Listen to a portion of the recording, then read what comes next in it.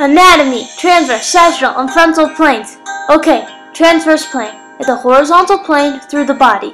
It does not have to be evenly divided, as long as the transverse plane divides the body into superior and inferior parts, top and bottom.